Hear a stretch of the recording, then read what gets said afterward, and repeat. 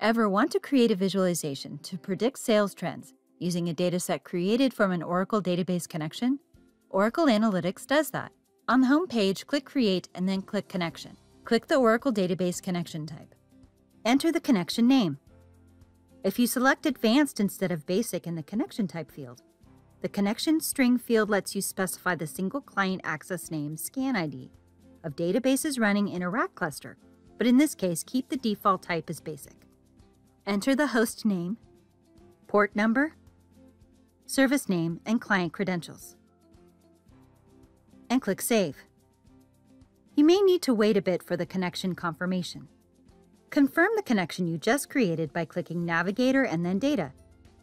Right-click the new connection and select Inspect. It looks good so far. Next, begin testing the connection by creating a dataset from it. Right-click the connection and select Create Dataset. Expand the BI schema.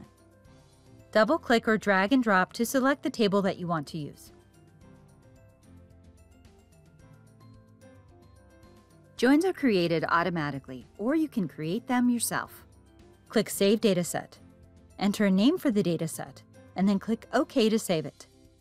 Continue your testing by using the dataset in a workbook. Click Create Workbook. Expand the dataset folders containing the columns that you want to use. Double-click columns to add them to the canvas. Add quantity sold and calendar month name. Click Save and enter a workbook name that will help you to easily identify the workbook next time. Now you know how to create a visualization using a dataset created from an Oracle database connection. Check us out at docs.oracle.com.